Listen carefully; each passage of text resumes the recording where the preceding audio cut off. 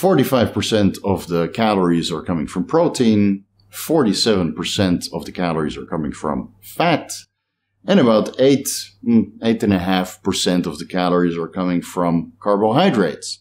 So it's pretty safe to say that it's a very suitable approach for ketogenic dieting and keeping your brain into ketosis and staying very, very productive during the day.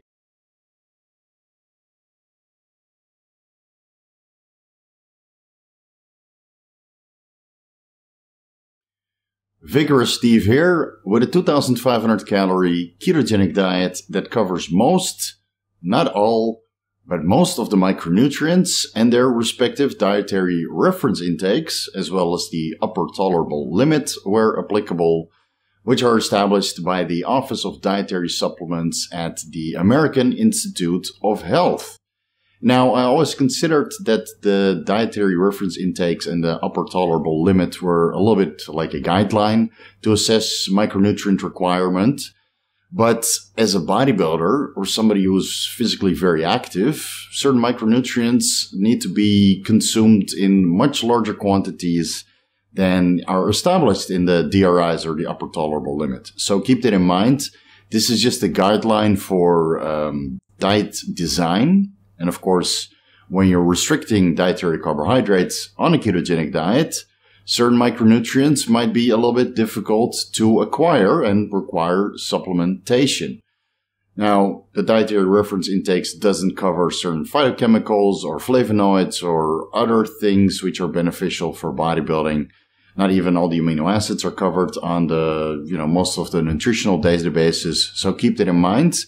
But let's see how far we can get with food sources alone. We still need supplementation on this diet. I've tried to design many diets without any form of supplementation, but in most cases, due to caloric restriction, supplementation in one way or another is usually required because you can't simply get everything from food, especially if you're restricting calories. In this diet, we're restricting our caloric intake to 2,500 per day, which is, pretty applicable for the majority of the people. Now, personally, I'm going to work my way up to this particular ketogenic diet, even though I might still change some particular vegetable sources around.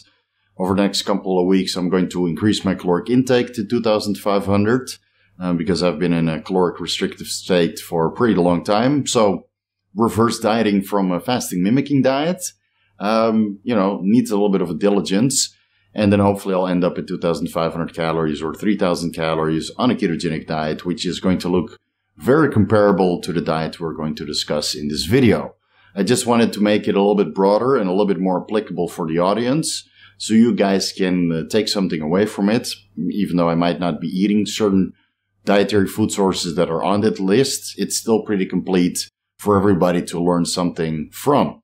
Now, before you copy-paste this ketogenic diet and put it on your kitchen cabinet and start following it to the T, just keep in mind that this is just a general overview of what is possible with a ketogenic diet while limiting, supplementation to the bare minimum. And I'm not taking into consideration your individual ability to digest the foods which are found on this ketogenic diet or your individual ability to absorb particular micronutrients. Again, everybody's different. Everybody digests foods different. Everybody absorbs micronutrients differently. So it's probably a good starting point, but some manipulation and adjustments is certainly required. So keep that in mind. And with further ado, let's get into the diet, discussing the overall meal planning.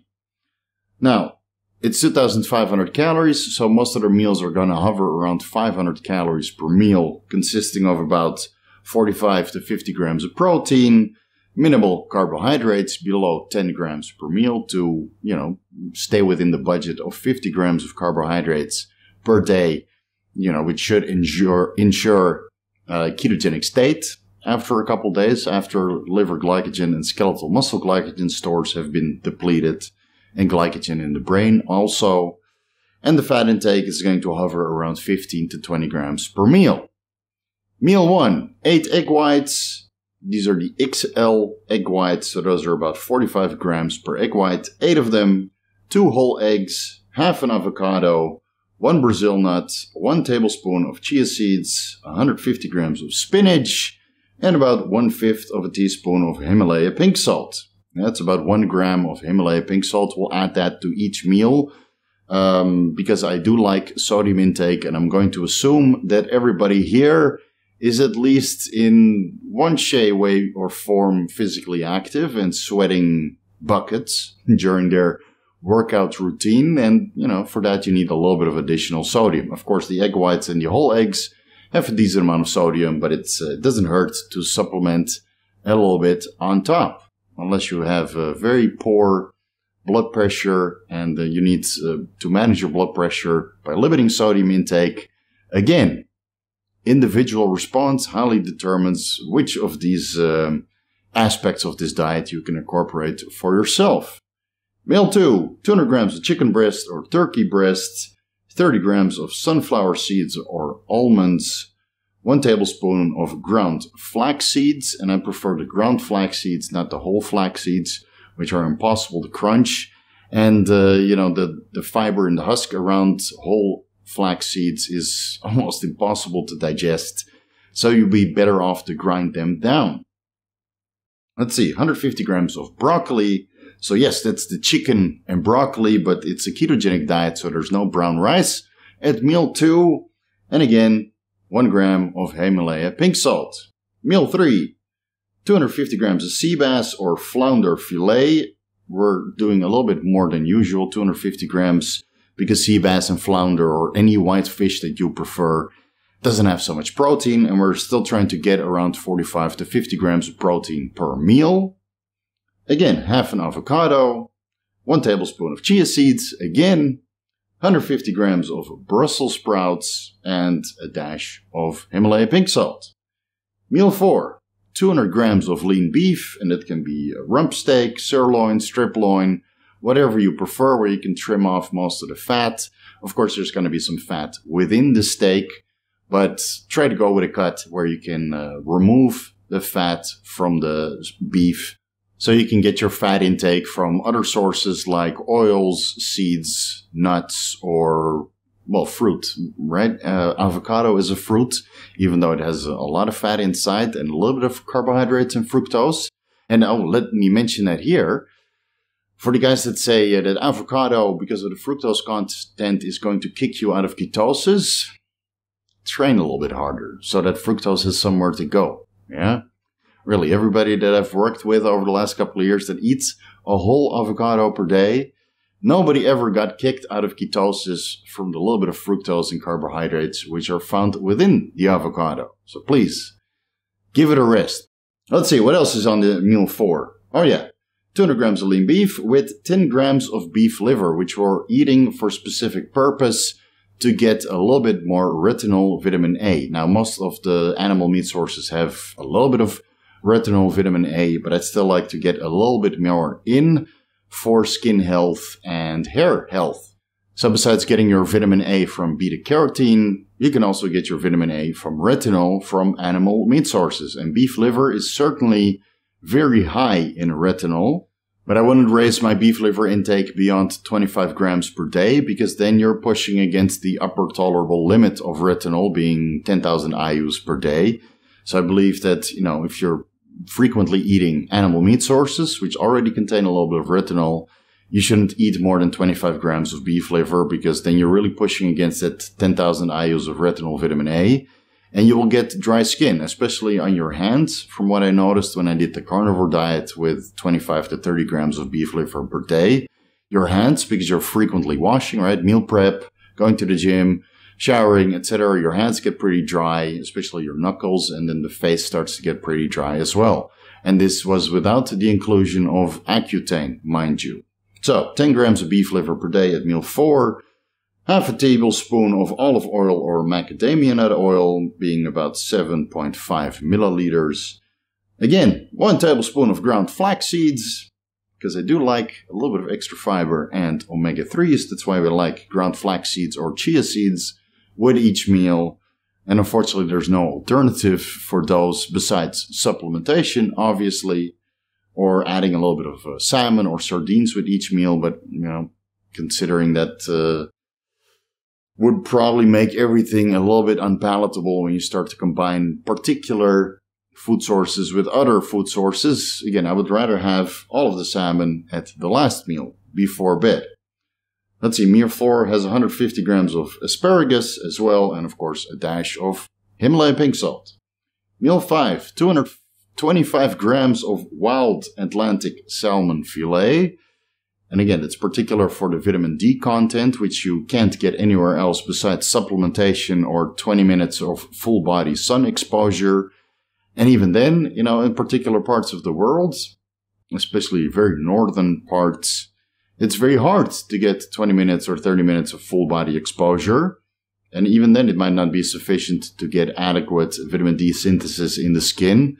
Now, I understand that wild Atlantic salmon isn't affordable for everybody. And, the less wild and the more farmed you get with your salmon choices, the less vitamin D it's going to contain. So supplementation might still be required.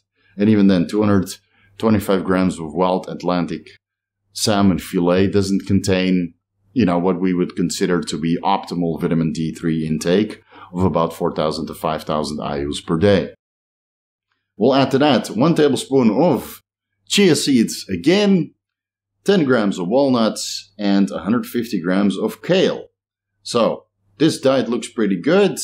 We'll get 285 grams of protein, pretty high for a ketogenic diet, but hey, it's a modified ketogenic diet for people who train with hypertrophy in mind and, need a little bit of extra protein to recover that traumatized muscle, 4 times, 5 times going to the gym, training to failure, and trying to create some trauma on your skeletal muscle needs a little bit more protein intake. So you get about 240 grams of protein from animal meat sources and about 40-45 grams of protein from vegetables, nuts, seeds, etc. All right, this diet only has 53 grams of carbohydrates, still a little bit higher than what is generally considered to be acceptable on a ketogenic diet. But it's all coming from vegetables. It shouldn't have really any effect on your blood glucose concentrations, allowing you to stay in ketosis. You're getting a decent amount of fiber, 58 grams over the course of the day. So, yeah, well, you can use your imagination what's going to happen. And on this diet, you get 130 grams of fat, all coming from healthy sources. So the caloric breakdown is as follows. You get 2,540 calories in total for about 2 kilos and 430 grams of actual food mass. 45% of the calories are coming from protein, 47% of the calories are coming from fat, and about 8.5% of the calories are coming from carbohydrates. So it's pretty safe to say that it's a very suitable approach for ketogenic dieting and keeping your brain into ketosis and staying very, very productive during the day, even though the vegetable intake might be need to increase a little bit if you're suffering from hunger pain, because again, protein sources, fat sources, and vegetables without a little bit of carbohydrate bulk might digest pretty fast, even though you should have not so high appetite, again, considering that your brain is in ketosis. Now, this is a pretty good overview of the diet, right? You see the protein, the carbohydrates, the fiber, and the fats. So let's get into the micronutrients and the composition of all of these food sources. Starting with protein. You can see that most of the animal meat sources contain a pretty decent ratio between the branched-chain amino acids, being the isoleucine, the leucine, and the valine. Still, on this diet, you won't get the super ideal ratio between leucine, isoleucine, and valine being, in most of the supplements you get a 2-to-1-to-1 ratio, or some of them even have more leucine in a 4-to-1-to-1 ratio. So this diet, leucine is about 1.75 in relation to isoleucine being the 1, and the valine is about 1.2. So it's a little bit different ratio than is generally touted in the branched-chain amino acid supplements. Still, it should give you plenty of branched-chain amino acids and essential amino acids on a meal-to-meal basis for proper anabolism. And feel free to supplement with a little bit of leucine with each meal to start that sweet protein synthesis. Besides the branched chain amino acids, I also keep track of the glycine to methionine ratio, because you don't want your methionine higher than your glycine because it impacts your connective tissue. Now, in a lot of cases, you would need to supplement with collagen or gelatin to get this ratio a little bit higher. Still, with the animal food sources that I was able to select for this ketogenic diet, the ratio is pretty close. I like twice the glycine for the methionine. And this diet has about 1.75 the glycine compared to the methionine. Now, when it comes to carbohydrates, there's obviously not much carbohydrates that we can discuss in a ketogenic diet. It is of note that kale at 150 grams before bed contains about 12 grams of carbohydrates, excluding the fiber that's contained within kale. Again, we're eating all these vegetables for very specific reasons regarding their unique micronutrient profile. So it might be required to eat a little bit more vegetables to get the desired amount of micronutrients. In case of kale, it's very high in vitamin K, for example. We'll get into that a little bit later. So feel free to reduce these vegetables to 100 grams per servings or move them around. Let's say you want these 12 grams of carbohydrates before your workout. You have kale pre-workout. It's not going to make a difference, but hey, everybody likes to micromanage at their own accord. So, I'm OCD enough to understand. Feel free to move these vegetables around to complement your workout. And if you really want to complement your workout on a ketogenic diet, a small serving of blueberries or bananas, considering it has a little bit of fructose and, some extra carbohydrates, should help you with your exercise performance on those days where you're struggling a little bit. So a little bit of fruit. I feel that a little bit of fruit on a ketogenic diet is warranted, but you have to train like a beast. And if you're not training like a beast, no fruit for you. Now, you get a decent amount of fiber. You're actually getting more fiber than the amount of carbohydrates. So each meal has about 10 grams of fiber, maybe 12 grams of fiber. Again, helping to keep your stool regular and promote detoxification by binding up bile acids, which are probably full with cholesterol and toxins and all the stuff that you want out of your body. So you use all this fiber to, pass everything along and then wave it goodbye when you flush it down the toilet. A little bit of starch, a little bit of sugar, that's all negligible. Don't worry about it. Let's move on to the fat. Now, the only of note, I highlighted all the micronutrients of note. So you see that whole eggs have reasonably high saturated fat with 4.5 grams for 2 whole eggs. Most of the other food sources, considering they're, healthy, not farm raised or, completely abolished with, corn and that kind of stuff. Again, individual micronutrient profile of where you get your food sources is going to vary highly depending on, how much you spend. Unfortunately. So I understand that grass-fed beef and wild-caught salmon and free-ranging chicken eggs is not affordable for everybody, but it will certainly change the micronutrient intake that you have on a daily basis. So I never go cheap on food. I would rather go cheap on clothes and haircuts, like I mentioned in that video. I'll highlight that up above. Yeah, you can go cheap on other places, but I never go cheap on food because it's every time you eat a meal, it contributes or detracts from your health. So I would rather have it contribute to my health. Okay, so saturated fat. The only thing of note is whole eggs and perhaps in the beef, which contains about 3 grams of saturated fat. A little bit of saturated fat is okay, but we're still staying below the maximum of 10% of the total calories. Right now, our saturated fat intake is about 7 to 8% of the total amount of calories that we're taking in every day, meaning, our maximum is about 28 grams of saturated fat per day, and we're only at 22 grams of saturated fat per day. Now, the monounsaturated and the polyunsaturated fats are pretty balanced, and so are the omega-3s and the omega-6s. Now, they all undergo similar enzymatic reactions. Of course, omega-3 doesn't cover the DHA and the EPA in depth. For that, you would need to eat salmon or sardines or, tuna, which also has a little bit of EPA and DHA. But, if you really want to increase your EPA and DHA content, it's probably better to have a high potency fish oil with each meal.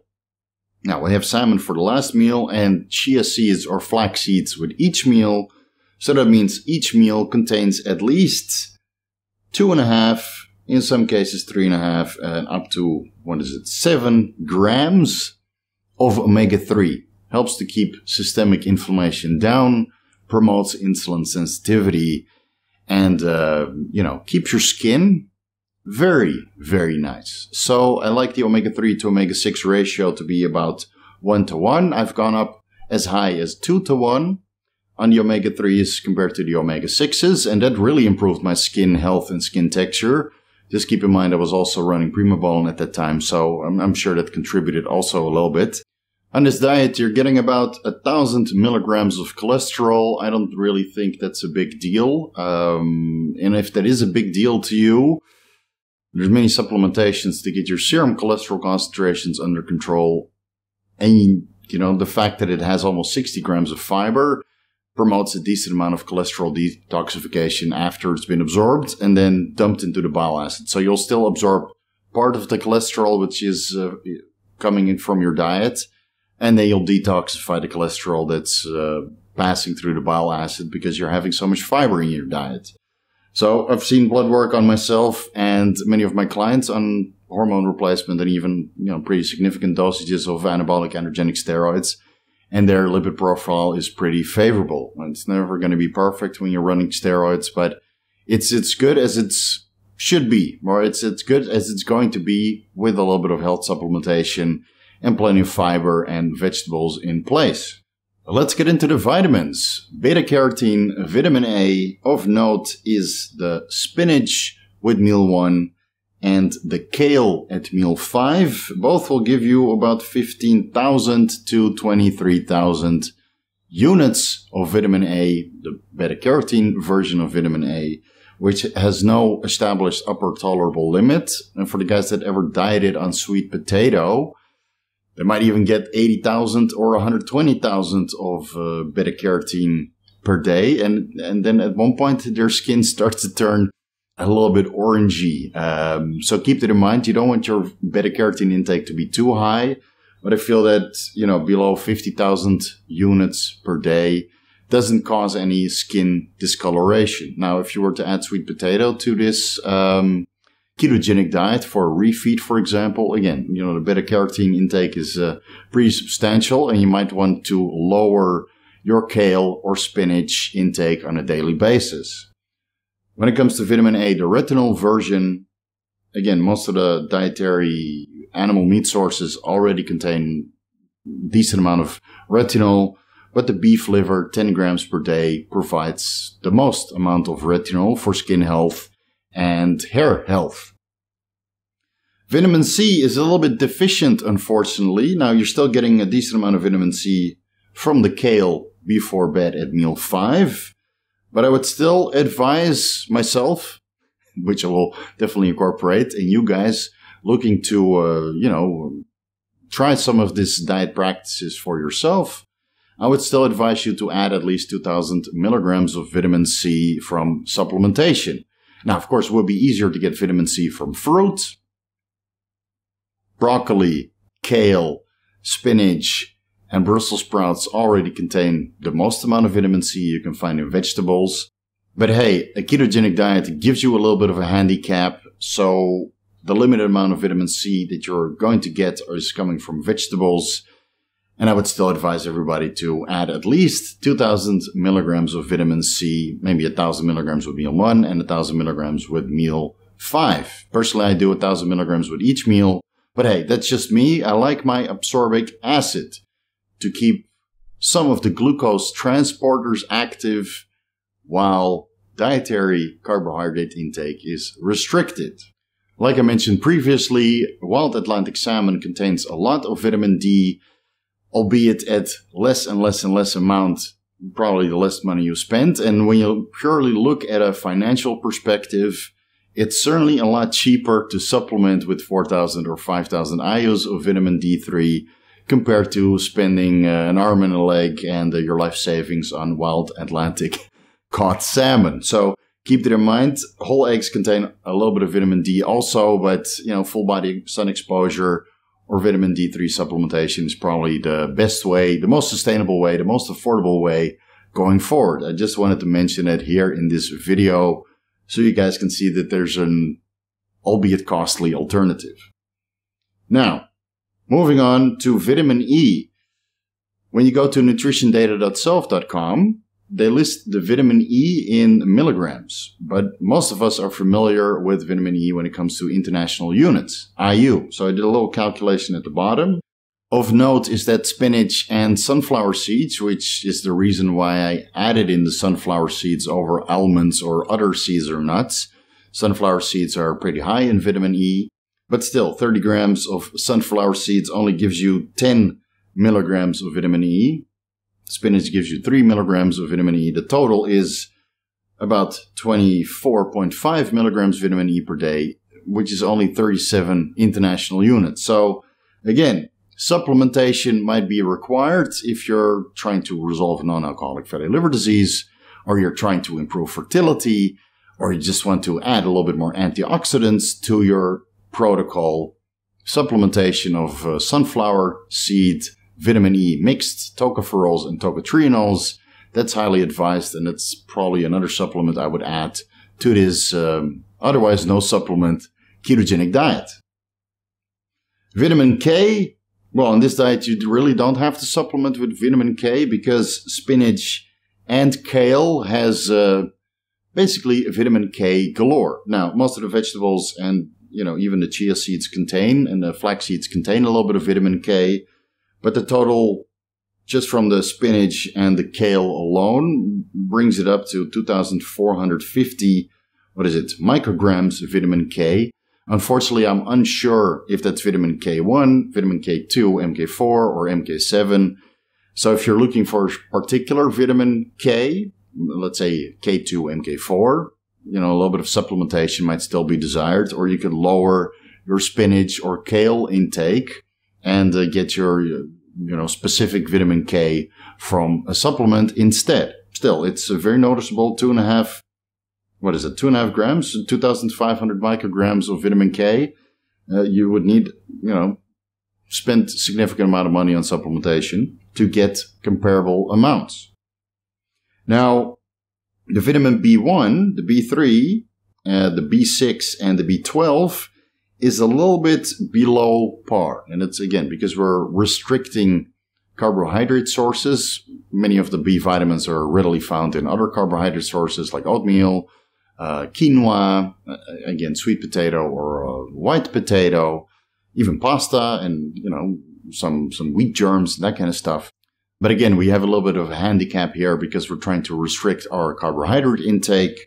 So it might be advised to get a B100 complex or supplement specific B vitamins in, because niacin is over the upper tolerable limit. Now, I don't think anybody's going to worry about 70 milligrams of niacin, considering that the flush niacin contains 500 milligrams. And people take that on a daily basis to get their lipids and cholesterol under control, even though I think it has no effect on mortality. So, if you like paresthesia, there's much better compounds out there to give you this tremendously, prickling and tingling sensation in the skin, like overdosing the tadalafil or beta-alanine. Vitamin B9 folate is also over the upper tolerable limit. I don't really think that's an issue considering it's only slightly over. And again, you could simply lower your spinach from 150 grams to only 100 grams and you're, back into the reference range basically, because spinach contains a very high amount of folate. 150 grams of spinach gives you 300 micrograms of folate for a single serving. And of course, all the other vegetables and, most of the food sources on this list contain variable amounts of folate. Vitamin B12 is pretty low it's still of note that salmon and 10 grams of beef liver contain a decent amount of vitamin B12.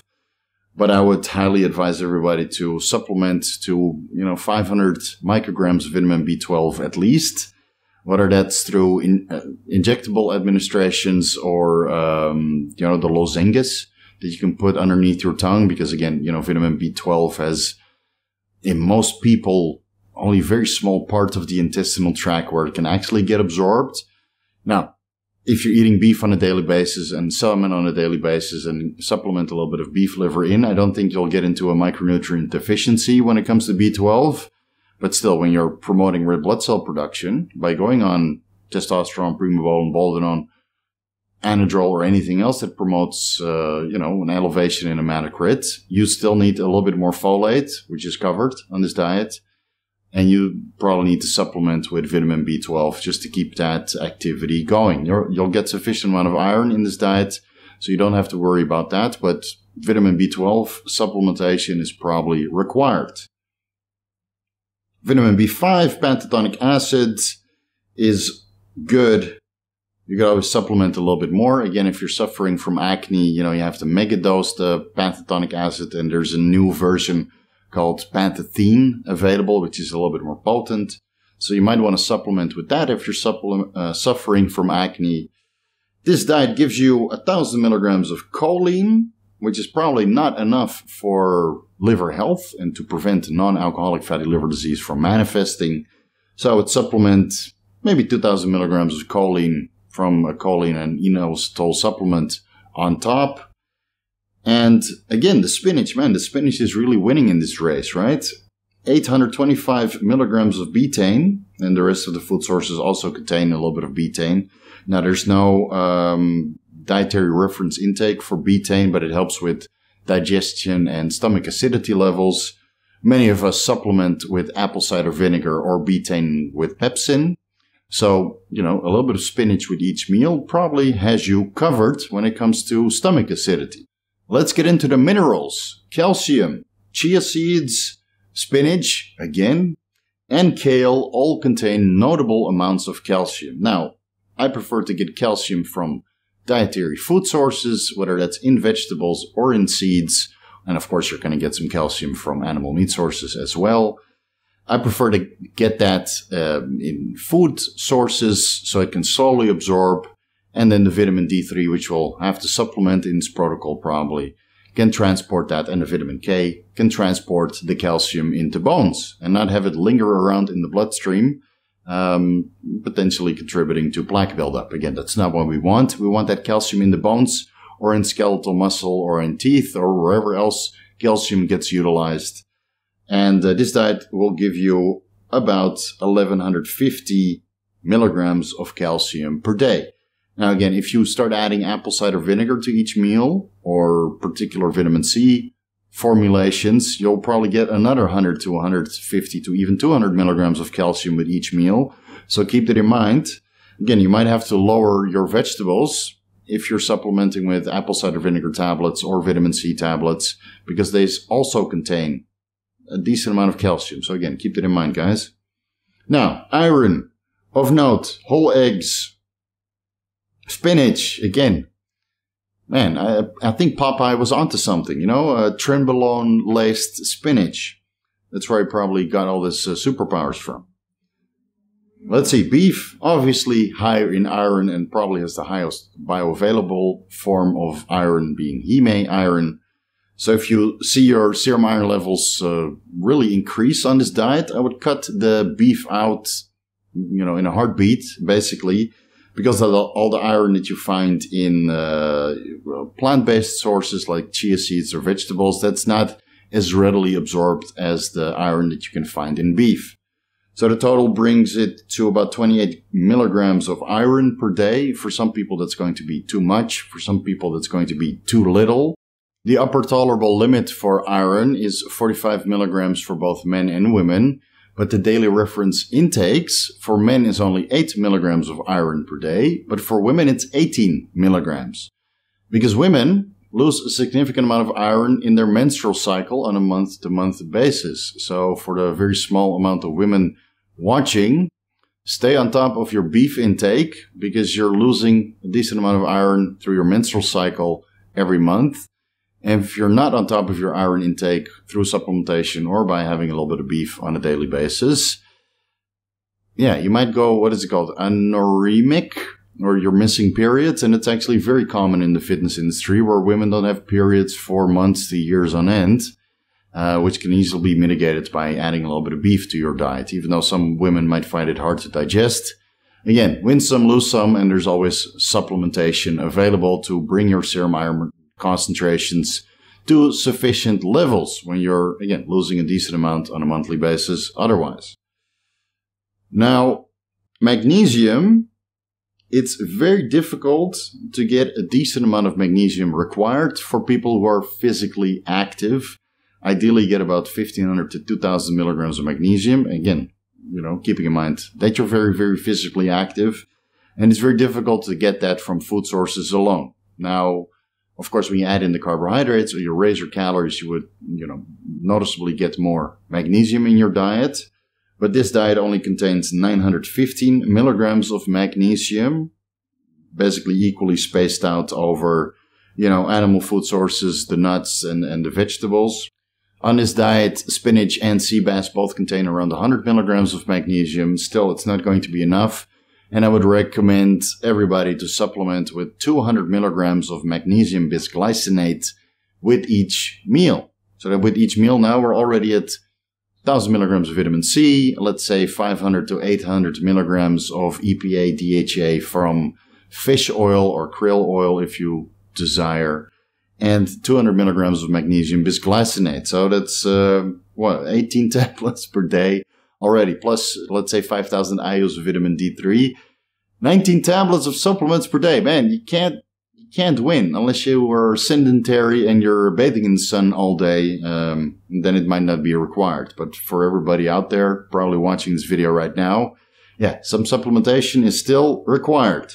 Now, phosphorus, I think that's enough. Basically, most of the animal meat sources contain a decent amount of phosphorus, most notably the chicken, the sea bass, the beef, and the salmon, and, cumulative effect of whole eggs, bringing the total to 3,500 milligrams of phosphorus per day. Now, that's more than sufficient. It's close to the upper tolerable limit. I've tried to supplement with 100 to 200 milligrams of phosphorus with each meal, so an extra 1,000 milligrams of phosphorus coming from supplements, which only go up to, 100 milligrams per tablet. A little bit annoying to supplement all of that in, but I didn't notice a difference when it comes to anabolism, recovery, hyperplasia, etc. So I don't think it's really required to get additional phosphorus in. And that's why I didn't mention it in the electrolyte and, micronutrient video that I made a while ago. And I have a corresponding article about that on my website. Potassium, though, with all of these vegetables, the total potassium intake is 8,000 milligrams per day. Now, some of you might feel that's alarming because the general recommended intake is 4,700 milligrams of potassium per day. Some of the other educators out there try to bring it up to 4,700 and don't go beyond that because they're a little bit worried about what people are going to do with their body. And yes, I'm also worried, but hey, that's your responsibility, what you're doing with your body, not my responsibility. Whatever you do with your body, that's on your own discretion. On this diet, you'll get 8,000 milligrams of potassium per day, alongside 3,500 milligrams of sodium per day coming from the Himalaya pink salt. But personally, what I would do is mix this Himalaya pink salt with low sodium potassium salt on a 1-to-1 ratio, so you can get extra iodine, because as we'll see later, Himalaya pink salt is pretty deficient in iodine. That's why we have iodized Himalaya pink salt out there nowadays with potassium iodide or iodine, I believe. So let's save that for later. So the potassium is pretty high, but personally I would like to bring the potassium intake up to 10,000 milligrams per day by having a little bit of low sodium potassium salt mixed in with my Himalaya pink salt. And again, that low sodium potassium salt contains potassium iodide to keep the metabolism going.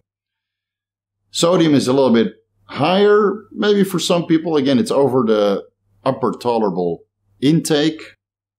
But, considering that everybody's sweating buckets on a daily basis by performing physical activity frequently and for prolonged periods of time, hopefully you don't hit it hard for 30 minutes and then go home. That's an Instagram workout, not a hardcore bodybuilding workout. And you'll need your sodium. Yeah, take it from me. Sodium is life. Sodium, potassium is, considering that your mitochondria are actually benefiting from a decent amount of sodium and potassium to keep the proton pump, electron transfer chain going. This sodium intake and potassium intake will give you, very good performance. It certainly does for me, but I like the following ratio when it comes to electrolytes, and this is my personal ratio and the ratio that I use for most of my clients. That's a good starting point.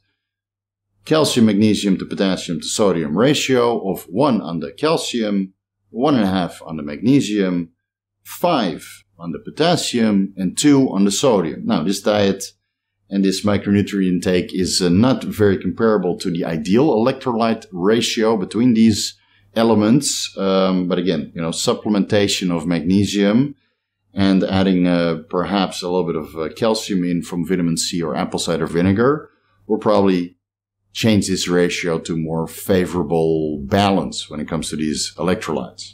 Let's move on to zinc, the most masculine mineral on this list because it's used in testosterone production, even though a lot of you are probably HPTA impaired and don't require as much zinc as truly drug-free lifters, which still have a fully functional hypothalamic pituitary testes axis.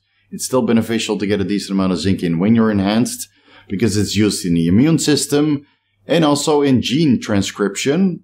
And of course, when you're on anabolics and performance-enhancing drugs and causing some hyperplasia, gene transcription is occurring at an accelerated rate. So make sure you stay on top of your zinc intake. Most of the animal meat sources contain about 1 to 1.5 milligrams of zinc. And of note is that this serving of beef contains 8 milligrams of zinc. It's still not enough. You're only getting 23 milligrams of zinc on a daily basis with this ketogenic diet.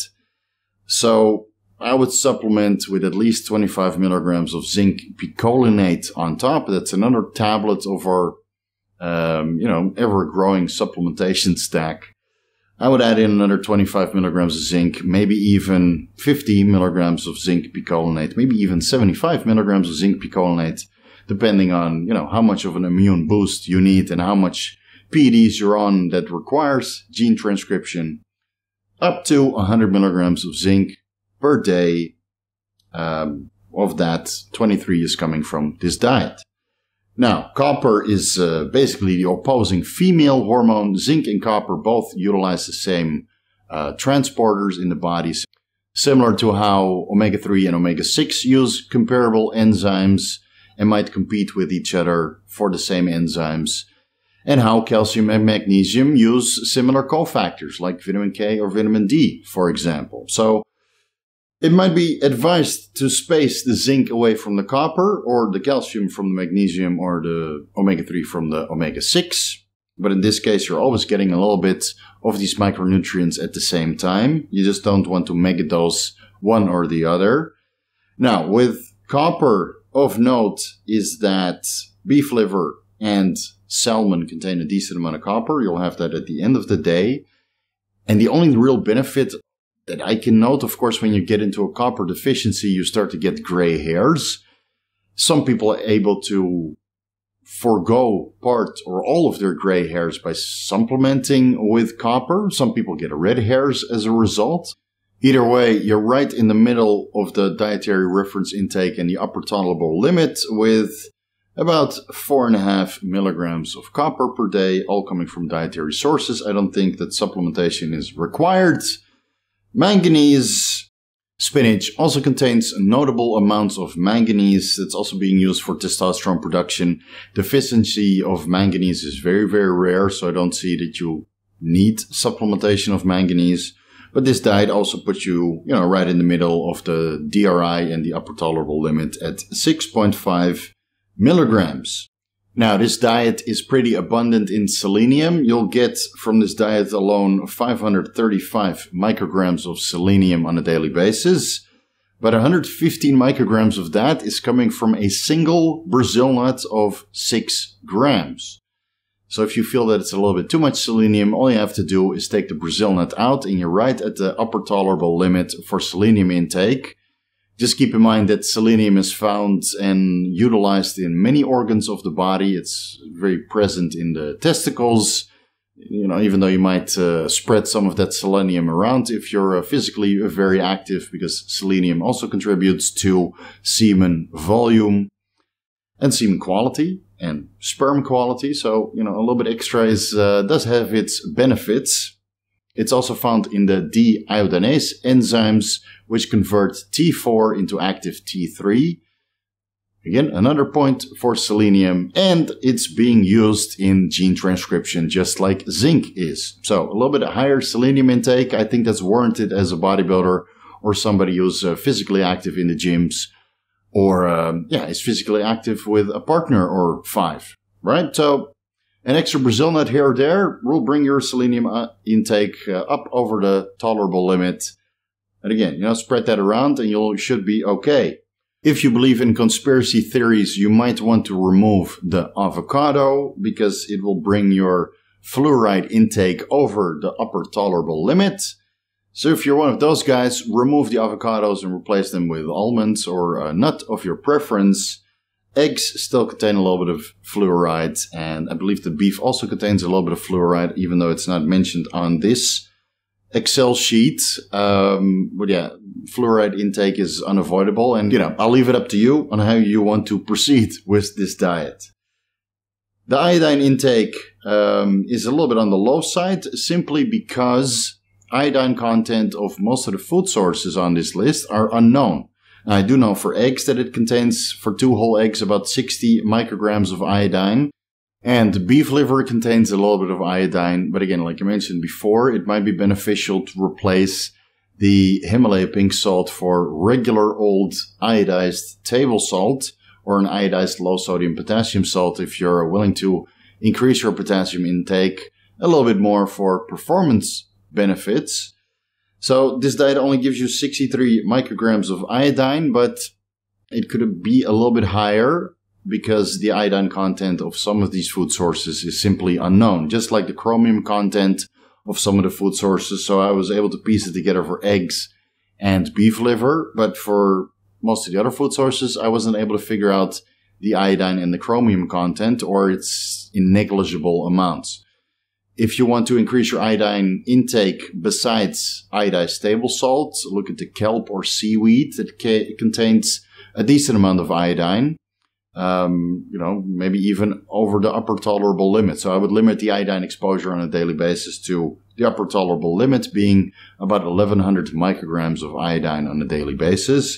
And when it comes to chromium, even the 2 whole eggs and 10 grams of beef liver per day will already bring you 3 times over the dietary reference intakes at 101 micrograms chromium per day. And again, a lot of these glucose disposal agents contain chromium. Personally, I don't like to take any additional chromium picolinate because I saw a correlation with kidney health and overdoing the chromium, and whether that's for higher dosages for shorter duration or moderate dosages for prolonged periods of time. Personally, I don't like chromium piconolate supplementation in glucose disposal agents or, get additional chromium from dietary sources. So I would say that 101 micrograms chromium per day is more than sufficient to keep your insulin sensitivity going, considering that magnesium, fish oil, and a ketogenic diet is pretty productive when it comes to your insulin sensitivity, because you're limiting your carbohydrate intake to vegetables only, 53 grams per day on this diet. Now, this is just an indication of what is possible with food sources alone. You don't always have to throw the kitchen sink at it to get a ton of micronutrients, because again, your food sources also contain micronutrients, unless you're one of those crazy ones that is going with processed food for everything and you're eating fortified cereals. Those guys are out there, probably not watching this video, but they're still out there. They're usually somewhere at the diabetes clinic, why do I have poor insulin sensitivity? I don't understand. This fortified cereals with magnesium and all the micronutrients that I need. Right? Just try to get it from Whole Foods. And whatever you can't get from Whole Foods, add in supplementation. That's totally okay, because even the dietary reference intake or the upper tolerable limit is just a guideline, and you'll have to adjust all your micronutrients based on your performance, your health, your well-being, and your ability to absorb them or excrete them, right? Some people absorb particular micronutrients a little bit worse than others, or some of them lose them. Like I lose sodium on, a moment's notice, basically, because it's so hot here in Thailand and I'm sweating buckets as soon as I leave this comfort of the air conditioning. So my sodium intake might be a lot higher compared to people who live in a colder climate and barely sweat. Right? So you'll all have to adjust these micronutrients and the food sources to make it suit your needs and make it work for you. This is just a pretty good start. I'll put this diet in the Excel sheet form on a Dropbox and link it down below for the guys that made it to the end of this. It's probably going to be 1 hour. I'll try to cut it down a little bit. For the guys that made it to the end, the Dropbox link is down below. It doesn't contain all the formulas because those formulas took years to compose. Those are my formulas. But I do use this formula Excel sheet for all of my clients that are interested in their micronutrient intake as well. And then again, I'll list whatever supplement protocol they're on into their personalized diet sheet as well, so we can see the overall micronutrient intake and all the phytochemicals and the omega-3s and the cholesterol, etc., etc., etc. Really hope this helps and was informative for you guys to see how far you can get with a ketogenic diet alone. Again, additional supplementation is required. I'll leave that up to you in your decision-making process. Either way, thank you for watching. Highly appreciated. Vigorous crew, you guys know what to do. Much love. If you're looking for the most comprehensive guides to bodybuilding pharmacology, you can find the ebooks on my website, vigoroussteve.com/shop. If you're looking for personalized advice, you can find the rates to my services in the services section. Contact me directly if you're interested. Follow me on Instagram at VigorousSteve. Thank you so much for watching and sitting through all these micronutrients, which I'm sure this video will probably only get 1,000 views in 24 hours. But if you're watching, you are awesome and you care about your health, and I salute you. See you in the next video.